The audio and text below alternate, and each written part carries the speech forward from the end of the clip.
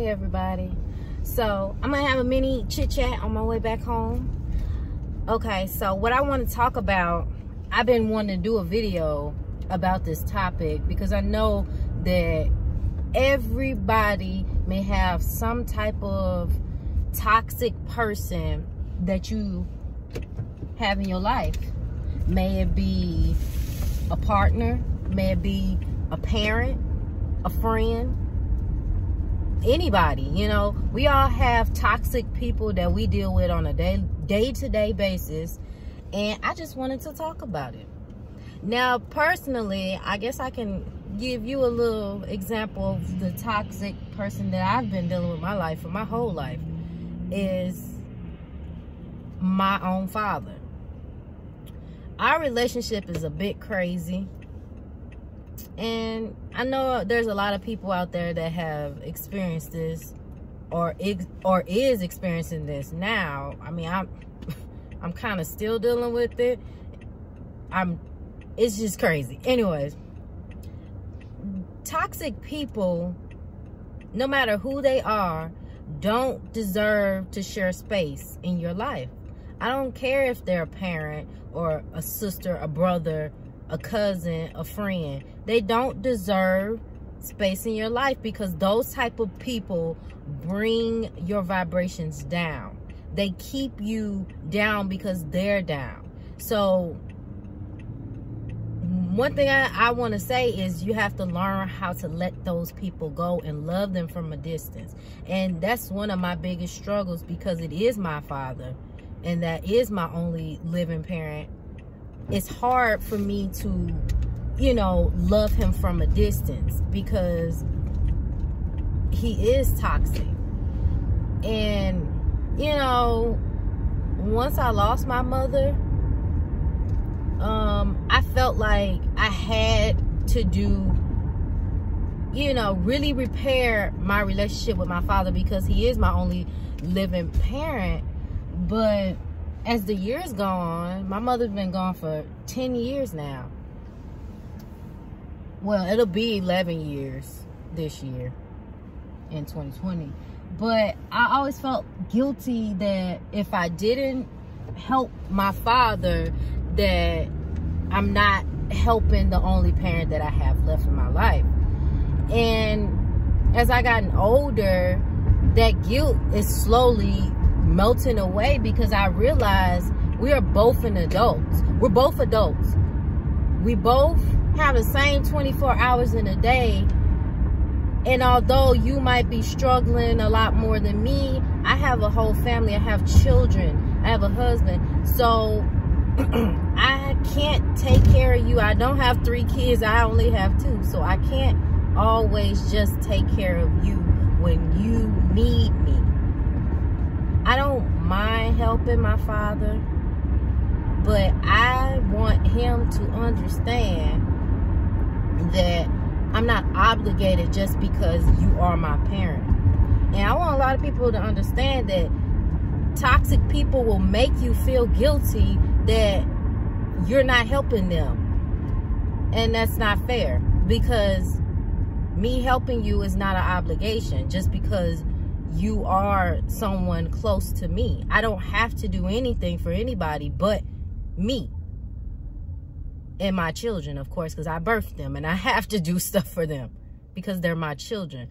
But toxic people can really, really drain you and drain your energy. And I realized that with my father, he really used to drain my energy. And when I would say no, that's why I've really learned and been stern on learning how to say no. I used to say yes to everything, but now as I gotten older, I say no. And I don't care that you are mad because I said no. No means no, you know? So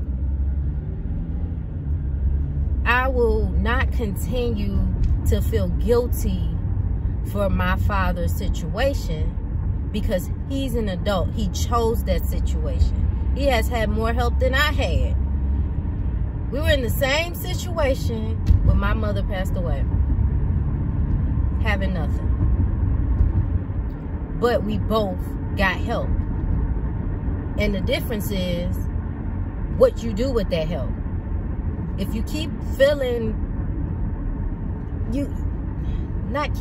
but if you keep dwelling in what you don't have, or dwelling in sadness and stuff and pity yourself, you're gonna be in the same space you were when you started. So the difference between me and him is that I used to help and I bettered myself because I wanted a better life for myself, and I knew that my mother would have wanted me to have a better life. And so I took that and let that motivate me to be a better woman. And I'm so thankful that I took that approach when my mother passed away than to just dwell on her being gone, because that's a part of life, and I had to accept that a long time ago, that's a part of life. And even though she's not here and she's not experiencing all the many blessings that I have, and I wish she was here to experience all of that, but it was just in God's plan that she wasn't, because I probably wouldn't be in the position I am now. I don't know where I would be if my mother was still here. I mean, I'm sure I would have been doing something great, but I wouldn't have my children. I wouldn't have my husband that I have. So I accept God's plan. And I just wish that my father would do the same. But I know I done went on about my whole life, but just basically toxic people, they don't deserve space in your life, and that's pretty much what I want to say. They don't deserve it. I don't care how close they are to you, they don't deserve the space in your head, in your mind, your body, your soul. They don't deserve space in your life. All right, well, I'm almost at home, so I'm just gonna end this video. But I hope this video helps somebody, because we all have toxic people in our life, and I just want you all to learn how to love them from a distance, and sometimes learn how to let them go completely. And I'm gonna come back and watch this because I need a reminder often, because it's hard for me to completely cut people off that I love. But if they don't mean any good for my life or for my children's life, then they don't need to be in my life, you know?